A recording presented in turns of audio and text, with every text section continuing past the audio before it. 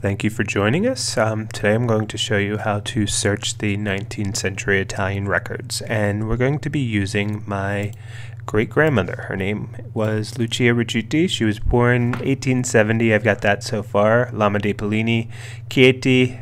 Chieti is the province, Abruzzo is a region, Italy is the country. She died February 6, 1959 in Brooklyn.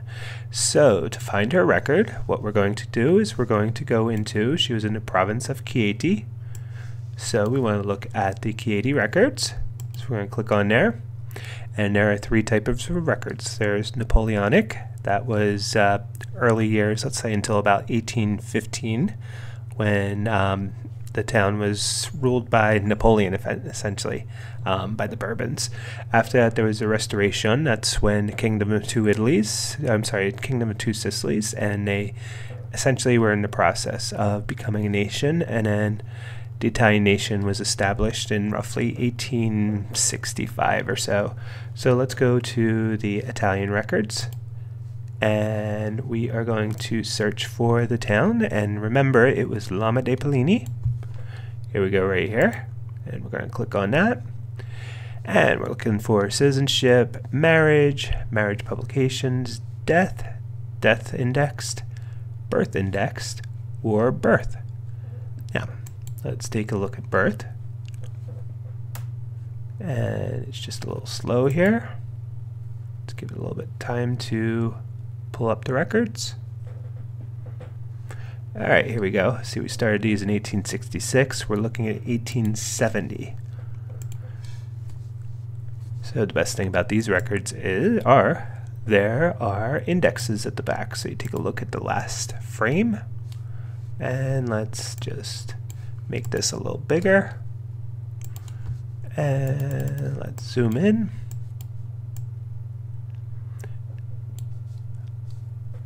Okay, here you see Ricciuti, Anna Lucia. Now, I've searched this before, so I know her actual name was Anna Lucia, and the record can be found in 104. So let's just add that to our record. Anna Lucia Ricciuti. So I guess Lucia was either her middle name and she went by that, or she went by Anna Lucia and nobody knew. So this is 104. So that's towards the end of the records. Let me just take a quick look.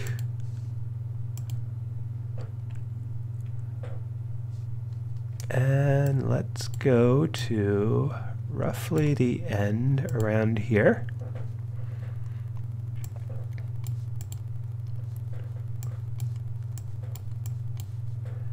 And let's zoom that in for those of us that are playing at home. Make this nice and big. And the array, I can see this is number of order is 104.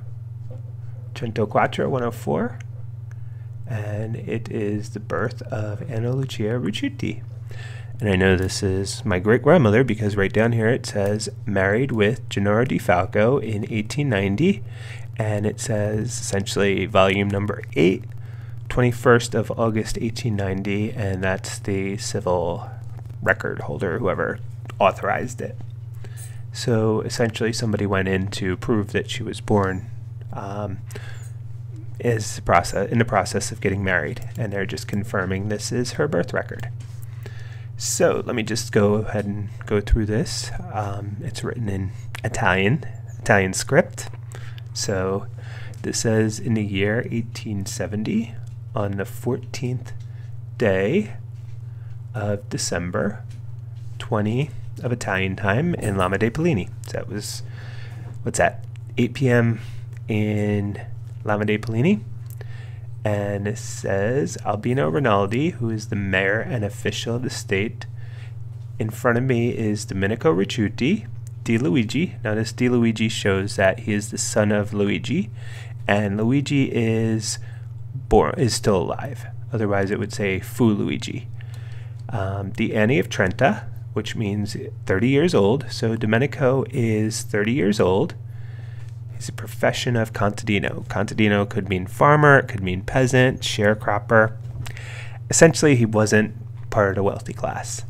lived in this town, and he presented a baby with the sex of female, and he declared the day of yesterday at the time of 18, so that was 6 p.m. of yesterday. Remember, this was the 14th of December, so we know yesterday.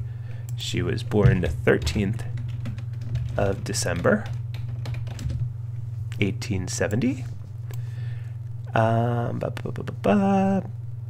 From his wife, Giuseppa Borelli, daughter of Nicola. Nicola is Nicholas, and that means Nicholas is still alive, with who he lives with in house. And that's the house, I guess it's on Pioni Piazza, that's the road. And the daughter that he declared, the name was Anna Lucia. And the rest of this just goes through witnesses. There's a witness, Antonio de Renze. There's a Giovanni D'Andrea. Not really that critical that we know that. So what do we have here? So we know from this record, Anna Lucia was born December of 18. Father was Domenico Rucciuti. Grandfather was, do we remember here? Luigi.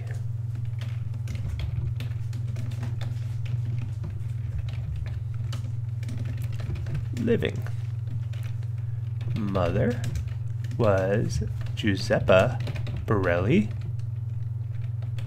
Grandfather, let's say maternal grandfather and paternal grandfather. Maternal grandfather was Nicola.